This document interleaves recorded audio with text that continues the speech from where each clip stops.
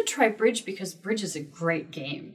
I mean, bridge is just, it's a fantastic game. And one of the best things about the game is that it has something to offer everyone. And you can play it at a very basic level and have a great time, or you can pursue it for the rest of your life and still always have more to learn. And for me, that's one of the great things about it is it isn't ever rote. It isn't ever, okay, I do X, I do Y, I do Z, and then, you know, I get this result every time. It's not like that. It's rich and it's layered and it's full of brand new puzzles every time. You know, when you pick up a bridge hand, this hand probably hasn't been seen before. I think there will be similarities between it and other hands, but there are so many different possible combinations that it's very rarely the same experience over and over and over again. And I think that's really great about it. I think that if you like to be challenged and you like games where there is a challenge, having a game where you can't just apply the same strategy every single time is fantastic. But you also don't need to be challenged in that way. You can just play it socially. You can just, this is something that we're going to do over tea, or we're going to do, you know, before the movie, and just have fun with it. And it doesn't have to be something that you work hard at and you excel at and you're skilled at. It's just like, hey, we're just going to sit down for 20 minutes and play. Let's have some fun.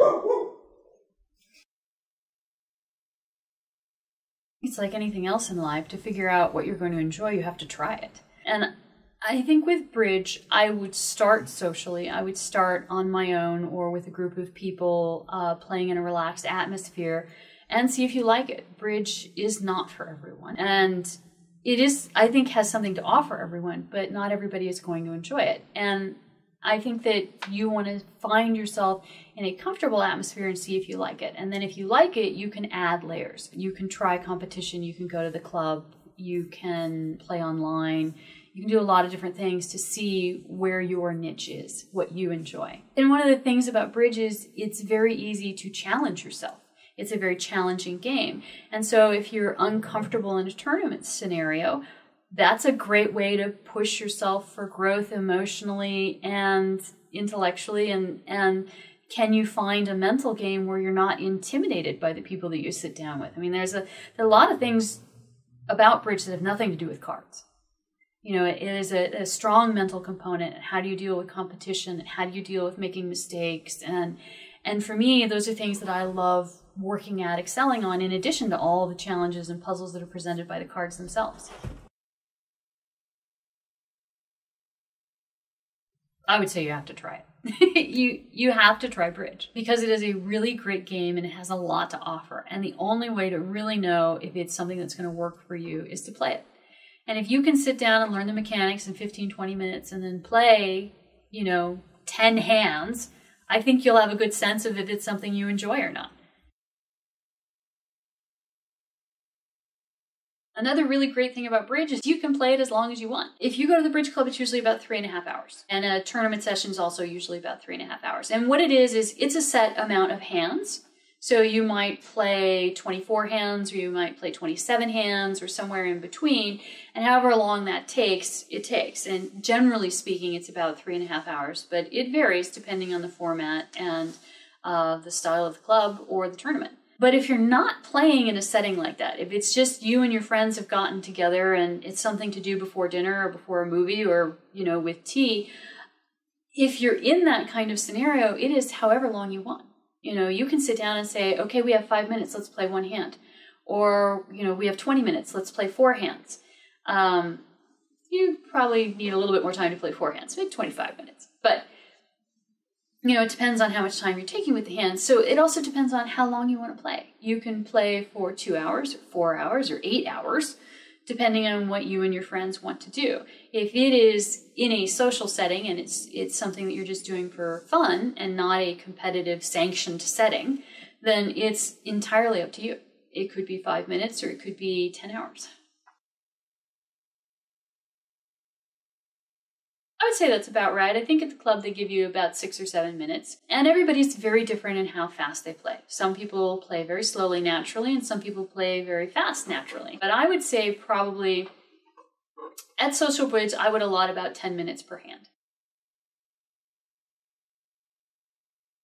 Bridge is one of those things where the more you do it, the easier it is. And so if you have card experience, it can be easier for you to get into the game. You know, if you've played spades or you've played hearts, so you've played a trick-taking game, then it's going to be a little bit easier for you to get into bridge. But you don't need that experience. You don't have to have ever picked up a deck of cards. I have students who never played cards before they played bridge, and they're doing great. It's just about repetition, doing it over and over and over again, and you can do that and have fun. So you just have to get into it, and again, not worry about whether it's right or wrong, and just play. And if you're playing, you're having fun. Think of it as a puzzle to solve. No, you don't have to know any math. It helps to be able to add to 13.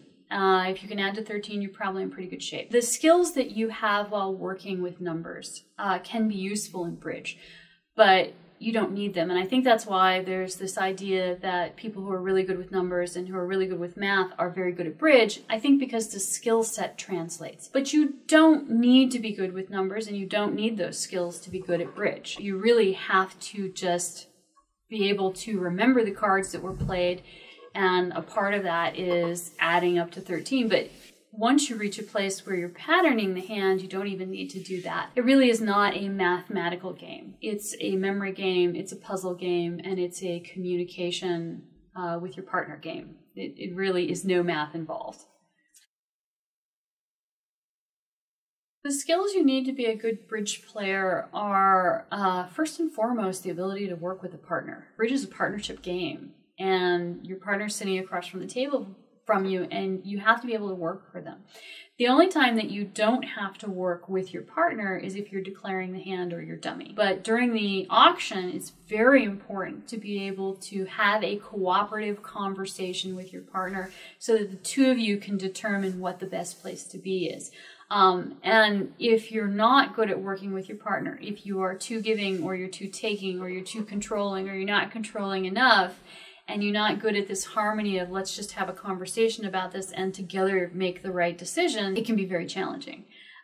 When you're defending, it's actually much more difficult, but it's even more important to be working with your partner because you're trying to achieve the same goal, and you have to work together to do that. If you're working separately, you're actually working against each other, and it can be very counterproductive. So I really feel that the ability to work with a partner is the most important skill. Language skills can be useful because the auction is a language. And so if you're good at learning languages, that part of bridge is going to be a lot easier for you. There's also a bit of rote memorization in the auction in the language that there isn't in the play. One of the other skills that you need to be a good bridge player is the ability to remember things.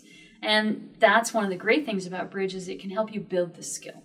You don't have to start with it. You can use bridge to help you get better at remembering things and finding techniques and tools that work for you to remember things. There's a lot of memory work in bridge. You have to remember what was said on the auction during the play, and you have to remember what cards were played. Other than that, logic skills and puzzle solving skills are very helpful, and those are also skills that you can build while playing the game. I think if you can hold the cards, you can learn. I feel that 5-year-olds are perfectly capable of playing the game. And again, I feel that when people try and teach the game, they make it way too complex. I mean, at its heart, it's a game of war. So if your child can play war, they can play bridge. You just need very basic communication skills. You need to understand that a diamond is a diamond and that the 5 is higher than the 4. And if you can understand those concepts, shape recognition, a heart is a heart, and you can understand that this card, the 10, is higher than this card, the 8, then you can play bridge. I've taught some very young kids, and they've done really well. And the key to teaching young kids is just keeping it as simple as possible, making the play essentially a giant game of war, and making the bidding just a very simple conversation. If you have hearts, you bid hearts because you have hearts. And I think kids are perfectly capable of that at a very young age. Well, I don't think there's a maximum.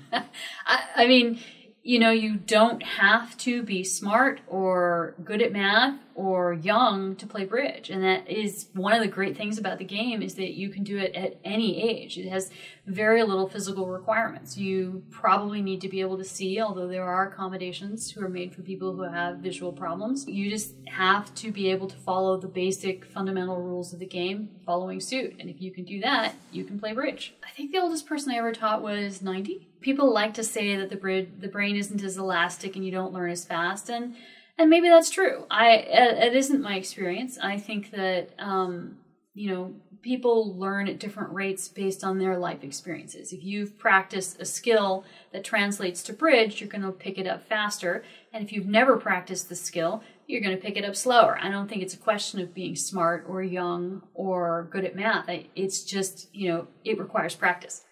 Bridge requires practice to be good at. So if you have practice at something that works also in bridge, you're going to have that natural leg up.